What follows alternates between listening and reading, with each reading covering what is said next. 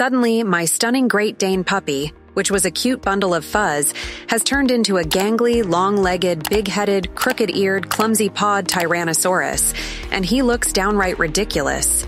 Is your puppy looking the same? Don't worry. The puppy uglies are only temporary. I promise you that your Great Dane will not be ugly forever. Your puppy, just like other Great Danes, will quickly go from an ugly, out-of-proportion teenager to an incredibly good-looking adult. In the puppy phase, you have to look after your friend without any added reward, as Layla rightly put it in her book, A Story of Promising Puppy.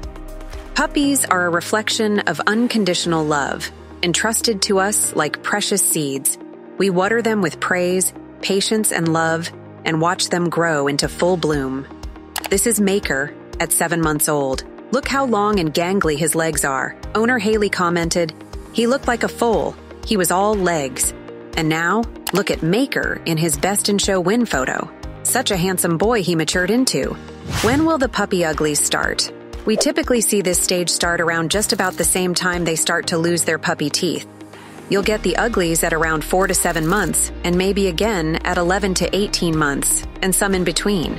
Do people actually show their pups during the ugly puppy stage? It is common for show breeders to withhold their ugly puppy from the show ring until they're in full bloom. When will it go away? This really all depends on their breeding, bloodlines, and while waiting it out can seem like an eternity, most are done around 13-15 months old. The worst-case scenario would be when your pup has fully matured, around 2 years old. What parts of my puppy will be ugly? 1. Splayed feet. Let your pup walk on concrete, pebbles, and hard surfaces. This will help keep their feet tight. Added bonus, it will keep their nails short. Put those feet and water bowls up on an elevated feeder so he can keep his stance while eating and drinking. 2. Legs that are too long. As long as your puppy isn't showing any signs of pain or discomfort, there is no need for concern. Before you know it, your little bundle's gangly legs will have caught up with the rest of his body. 3. Ears that flop. Ears growing so big they represent Dumbo. This is very common, especially during their teething months. Typically, once the ear cartilage has matured, the days of ears going rogue will be a distant memory. 4. Overshot bite, also called an overbite. Again, this usually resolves itself after teething has stopped.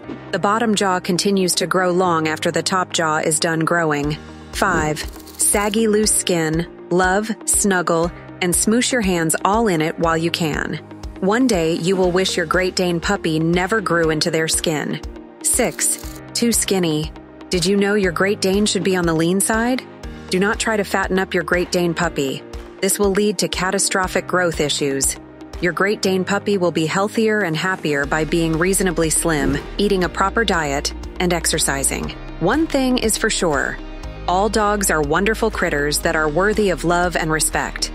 And every 4-footer displays his own form of canine cuteness, even when going through an ugly stage. But some dogs are typically considered to be a little easier or harder on the eyes than others. For more Great Dane information and goodies to make your little friend feel at home, please check out the Love Margot website. Equally, for your daily dose of Great Dane joy, check out our Instagram and TikTok.